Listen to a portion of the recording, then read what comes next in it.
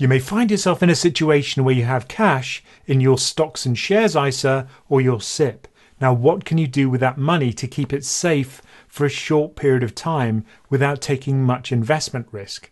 Well, the ideal candidate for your investment would be a money market fund, a low risk, low return investment, which isn't as safe as cash, but very close. So let's look at that in a bit more detail. This is not a recommendation. If you want advice tailored to your specific circumstances, seek independent financial advice.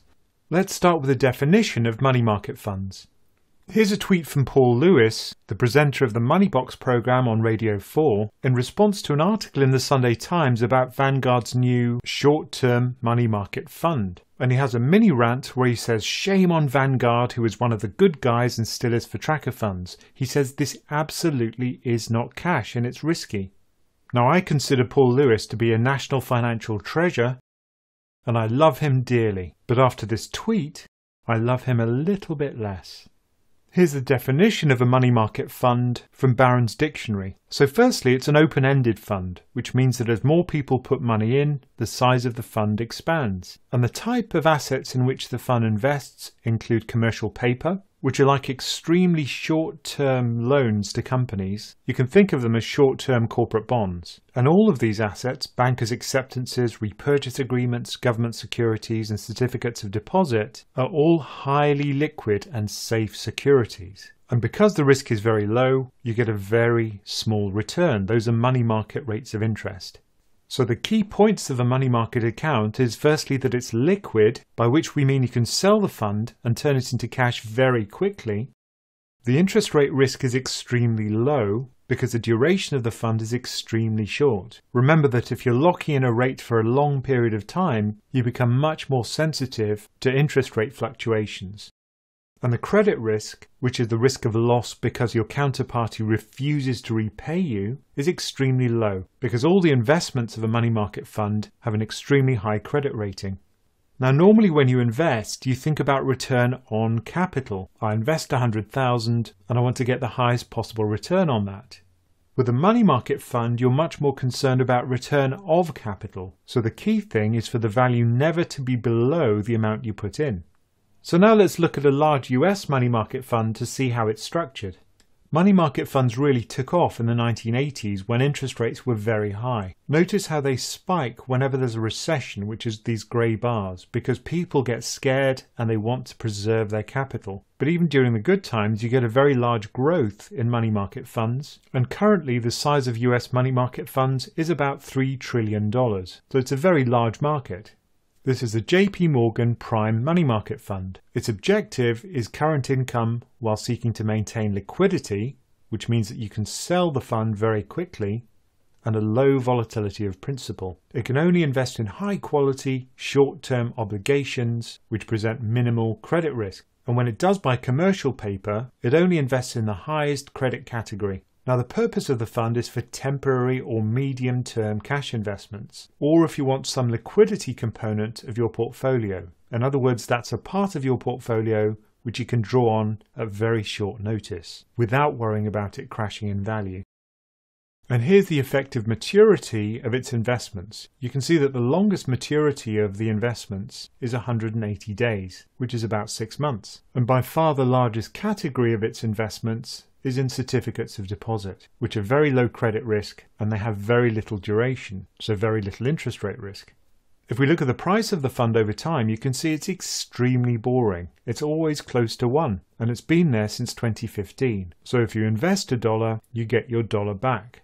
Now, since 2009, interest rates have been almost zero, but when the Fed started to increase rates in 2016, the return on the fund went up. But if the Fed carries on cutting rates, the return on this will fall again. And that's because the Federal Reserve controls the short-term interest rates in the United States, which also determines the return on this fund.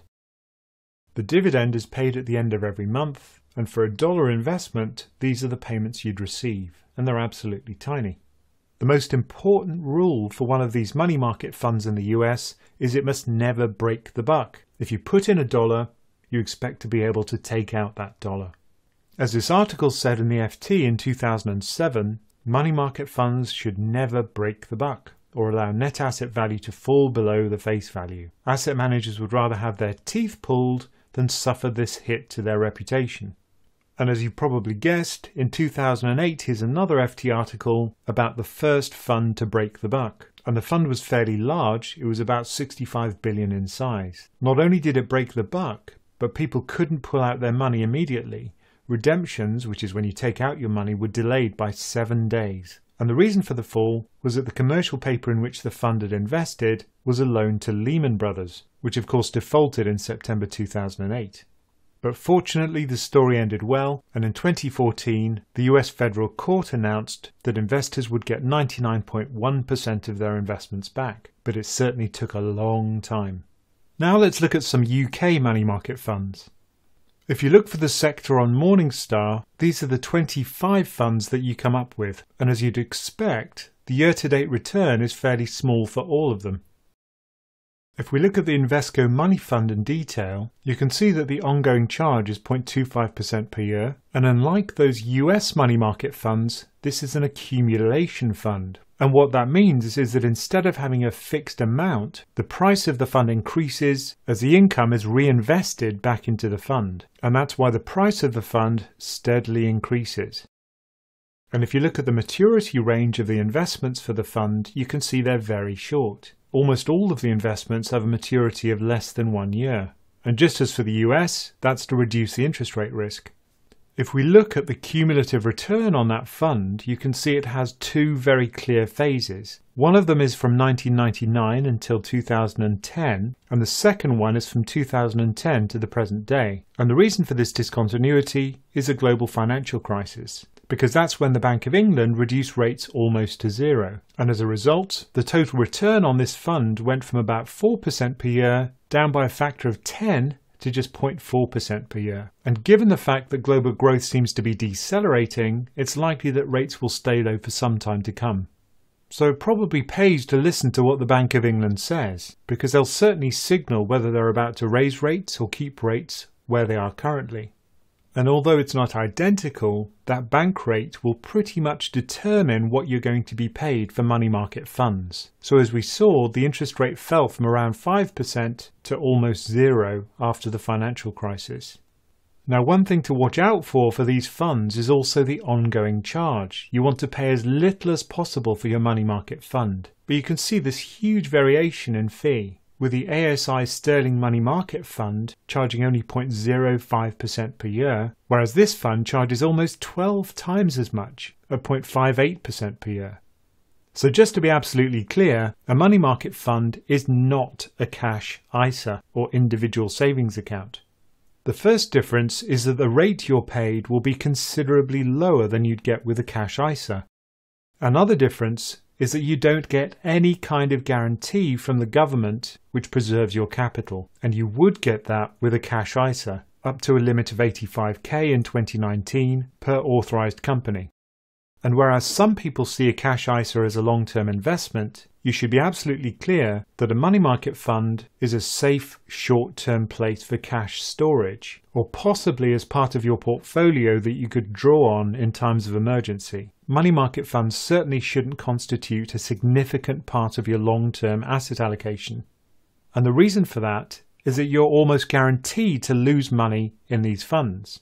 If we plot the bank rate in the UK over time against the rate of inflation in the UK, you can see that inflation has been significantly higher than the bank rate since 2010. And that means that in real terms, when we subtract the rate of inflation from your money market fund return, you'll end up with a negative return, which means that the amount of goods and services that you can buy with your money decreases over time. Your long-term goal should always be to exceed the rate of inflation. And certainly at the moment, money market funds are guaranteed not to do that. And that's why it's certainly not a long-term investment. You'll pay a price to park your money safely. But if we look at current cash ISA rates as of August 2019, you'll notice all of those are also below the rate of inflation. So in real terms, when we subtract the rate of inflation, those will be generating a loss. But they are higher than the rate you'd get with a money market fund, so the loss would be smaller.